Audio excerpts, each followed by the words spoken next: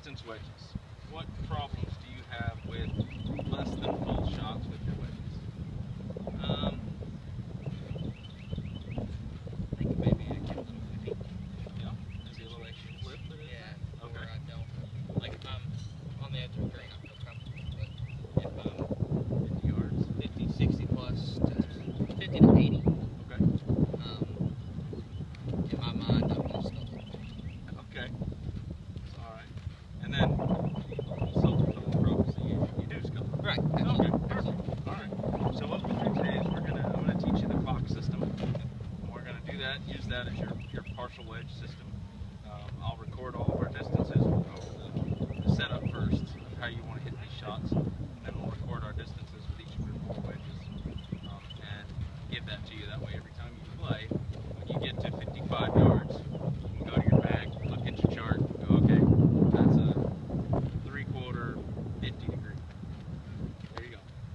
Your indecision will be null and void at that point, because you'll hit that shot, you know it goes that far. You're going to miss it 3 or 4 yards long, 3 or 4 yards short, sure. But you're not going to be standing over it going, I really don't know if this is the right club or the right shot. And that's where the doubt comes in, and we hit some skulls. So, you've got your pitching wedge.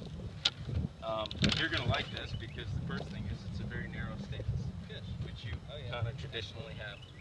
So if we're going straight towards the red flag, you're going to want a center ball position. And you can get it as close as you want. I've seen people who literally touch their heels.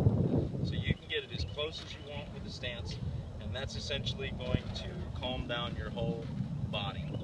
This is going to be more about matching the speed of the arms and the club and the torso than any hips or legs. You don't really want those big muscles involved.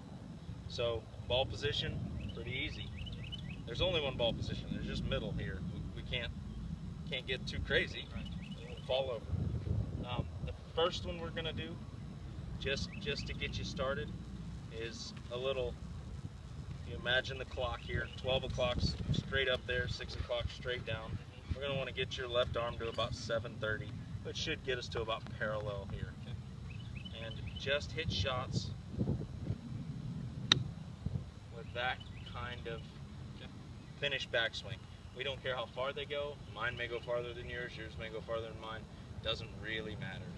So I just want you to hit 4 or 5 shots with that idea, and let me know when you feel comfortable with it.